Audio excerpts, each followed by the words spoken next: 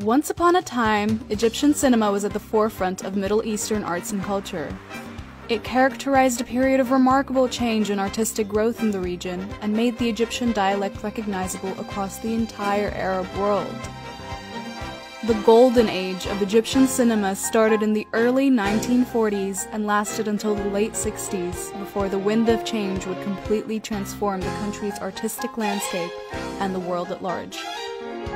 The themes, messages, and acting in the Golden Age films truly remind us of how great our cinematic output was.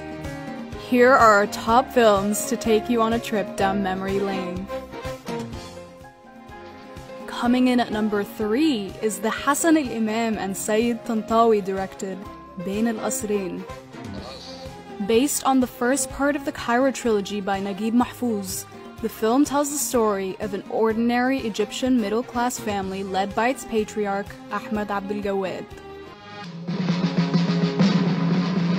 The story is set during the British occupation, before the outbreak of the 1919 revolution, whereby Egypt gained partial independence from the British Empire. The patriarch, Abdel Gawad, is a man of two faces who leads an austere life at home where he deals harshly with his family.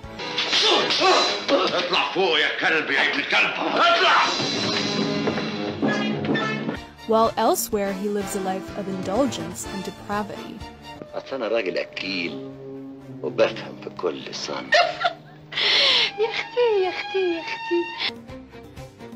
His character represents the duality of many Egyptians at the time, who on the one hand tried to preserve their tradition and cultural roots by forcibly instilling them in their family, while on the other hand privately succumbing to the more liberal Western way of life embodied by the British.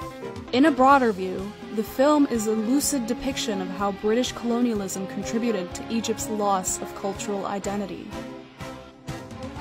Coming in at number 2 is Ghazal al-Banat, or The Flirtation of Girls, directed by Anwar Wagdi, who also stars in it.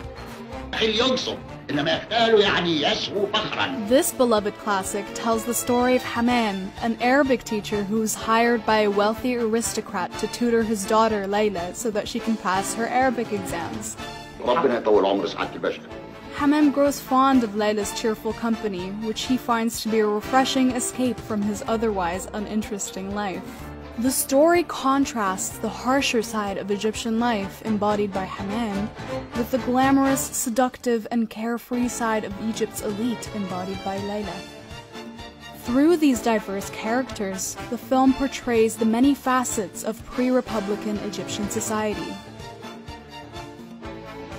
And last but not least, at number 1 is Shadi Abdel Salam's Al-Mumya, also known as The Night of Counting the Years.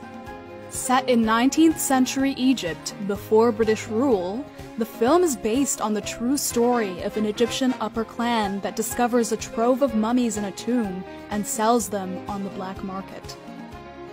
The central character, Wanis, is a member of the clan who has a crisis of conscience when he realizes that his family is stealing valuable national treasures. The film vividly captures the blending of modern and pre-modern Egyptian life in the years preceding the turn of the 20th century.